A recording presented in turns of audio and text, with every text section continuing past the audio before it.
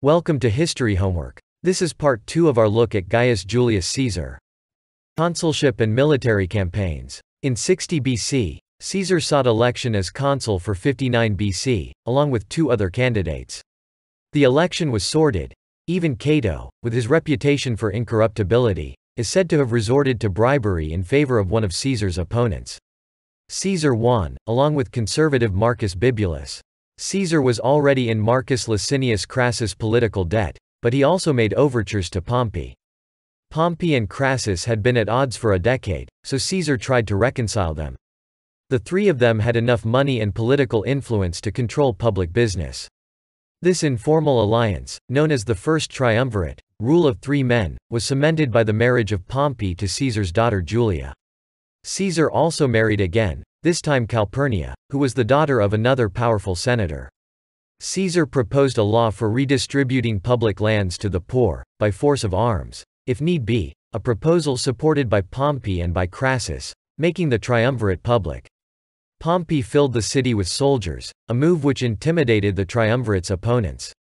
Bibulus attempted to declare the omens unfavorable and thus void the new law, but he was driven from the forum by Caesar's armed supporters. His lictors had their fasces broken, 2 high magistrates accompanying him were wounded, and he had a bucket of excrement thrown over him. In fear of his life, he retired to his house for the rest of the year, issuing occasional proclamations of bad omens. These attempts proved ineffective in obstructing Caesar's legislation. Roman satirists ever after referred to the year as the consulship of Julius and Caesar. When Caesar was first elected, the aristocracy tried to limit his future power by allotting the woods and pastures of Italy, rather than the governorship of a province, as his military command duty after his year in office was over. With the help of political allies, Caesar secured passage of the Lex Vatinia, granting him governorship over Cisalpine Gaul, northern Italy, and Illyricum, southeastern Europe.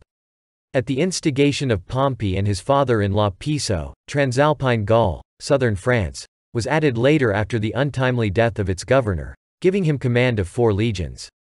The term of his governorship, and thus his immunity from prosecution, was set at 5 years, rather than the usual one. When his consulship ended, Caesar narrowly avoided prosecution for the irregularities of his year in office, and quickly left for his province. Conquest of Gaul. Caesar was still deeply in debt, but there was money to be made as a governor, whether by extortion, 56, or by military adventurism. Caesar had 4 legions under his command, 2 of his provinces bordered on unconquered territory, and parts of Gaul were known to be unstable. Some of Rome's Gallic allies had been defeated by their rivals at the Battle of Magetabriga, with the help of a contingent of Germanic tribes. The Romans feared these tribes were preparing to migrate south, closer to Italy, and that they had warlike intent. Caesar raised 2 new legions and defeated these tribes. In response to Caesar's earlier activities, the tribes in the northeast began to arm themselves. Caesar treated this as an aggressive move and, after an inconclusive engagement against the united tribes, he conquered the tribes piecemeal. Meanwhile, one of his legions began the conquest of the tribes in the far north, directly opposite Britain. During the spring of 56 BC, the triumvirs held a conference, as Rome was in turmoil and Caesar's political alliance was coming undone. The Lucca Conference renewed the First Triumvirate and extended Caesar's governorship for another 5 years. The conquest of the north was soon completed, while a few pockets of resistance remained. Caesar now had a secure base from which to launch an invasion of Britain. In 55 BC, Caesar repelled an incursion into Gaul by 2 Germanic tribes, and followed it up by building a bridge across the Rhine and making a show of force in Germanic territory, before returning and dismantling the bridge. Late that summer, having subdued 2 other tribes, he crossed into Britain, claiming that the Britons had aided one of his enemies the previous year, possibly the Veneti of Brittany. His knowledge of Britain was poor, and although he gained a beachhead on the coast, he could not advance further. He raided out from his beachhead and destroyed some villages, then returned to Gaul for the winter. He returned the following year, better prepared and with a larger force, and achieved more. He advanced inland, and established a few alliances, but poor harvests led to widespread revolt in Gaul, forcing Caesar to leave Britain for the last time. While Caesar was in Britain, his daughter Julia, Pompey's wife, had died in childbirth. Caesar tried to re-secure Pompey's support by offering him his great niece in marriage, but Pompey declined. In 53 BC Crassus was killed leading a failed invasion of the East. Rome was on the brink of civil war.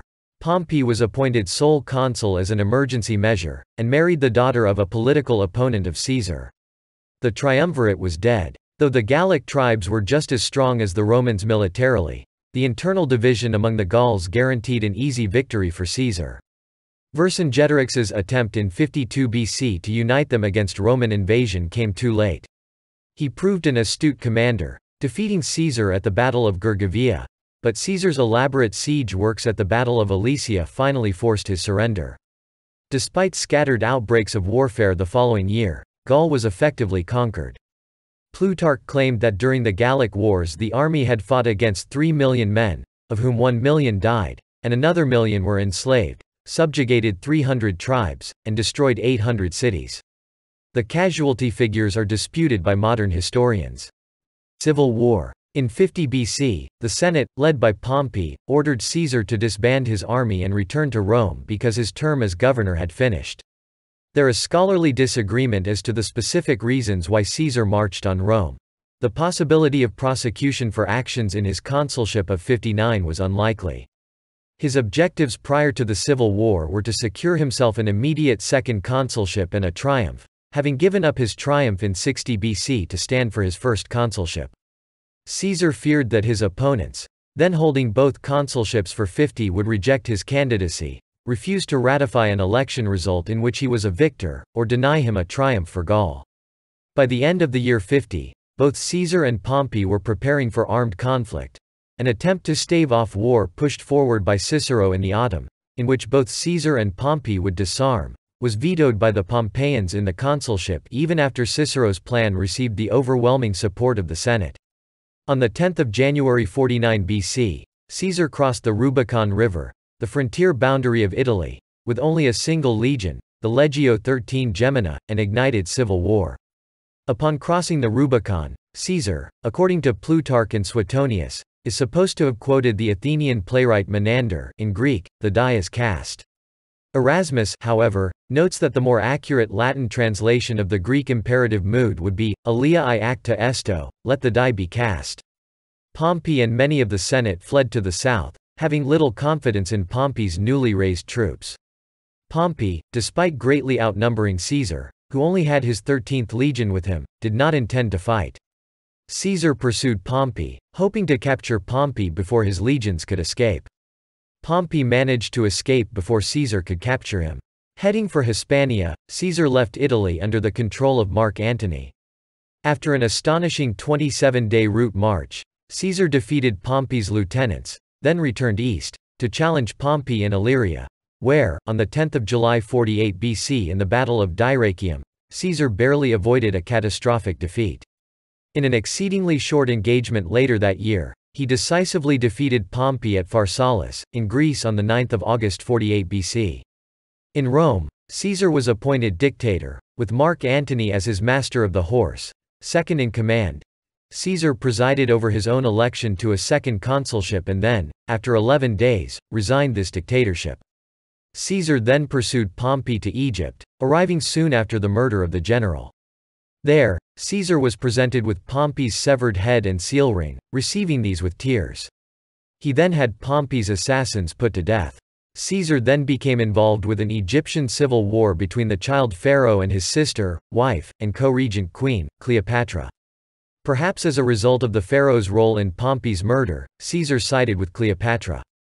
He withstood the siege of Alexandria and later he defeated the pharaoh's forces at the Battle of the Nile in 47 BC and installed Cleopatra as ruler. Caesar and Cleopatra celebrated their victory with a triumphal procession on the Nile in the spring of 47 BC. The royal barge was accompanied by 400 additional ships, and Caesar was introduced to the luxurious lifestyle of the Egyptian pharaohs.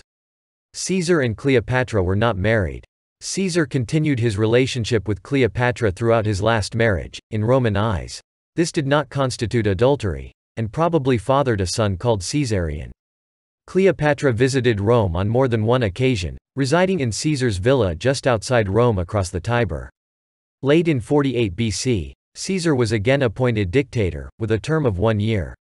After spending the first months of 47 BC in Egypt, Caesar went to the Middle East, where he annihilated the king of Pontus. His victory was so swift and complete that he mocked Pompey's previous victories over such poor enemies.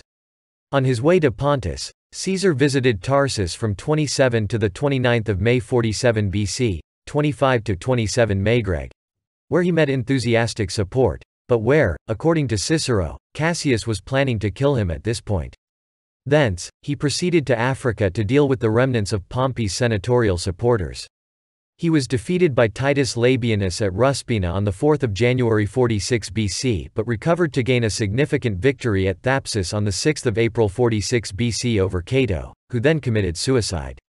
After this victory, he was appointed dictator for 10 years. Pompey's sons escaped to Hispania. Caesar gave chase and defeated the last remnants of opposition in the Battle of Munda in March 45 BC.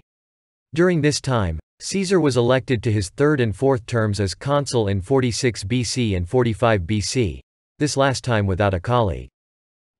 Thank you for watching History Homework.